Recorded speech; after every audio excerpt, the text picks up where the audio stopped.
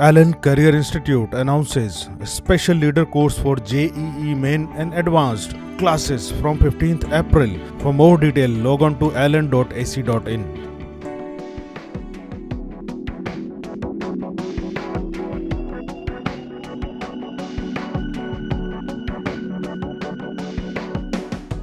Number 61.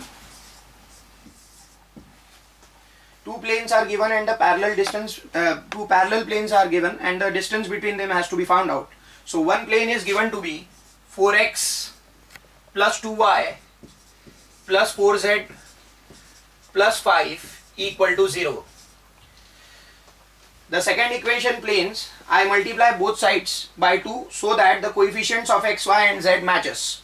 So the second equation becomes 4x plus 2y plus 4z minus 16 equal to 0.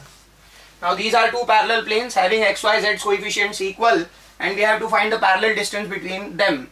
So we apply directly the formula and we get d equal to c1 minus c2 gives us 21 upon under root of 16.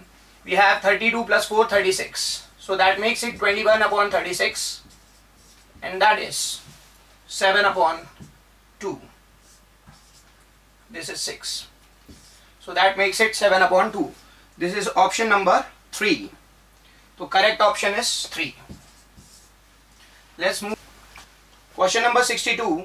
We are being given that dp upon dx is equal to 100 minus 12 root x. P is the production of the item and x is the number of additional labors employed. So we integrate in order to get P. So P is equal to 100x minus 12 into x ki power 3 by 2 and here comes 2 by 3 plus obviously C is the constant of integration. Initially we are given that the production is 2000 items. So additional workers at this point is x equal to 0. So putting x equal to 0 implies that and P is equal to what 2000 is given.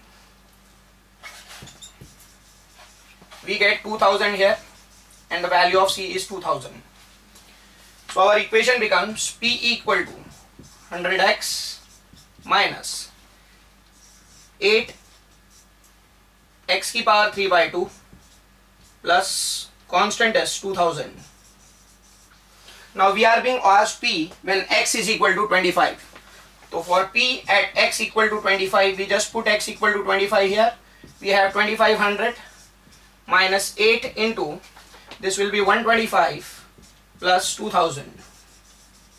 And hence we get the correct option as 3500.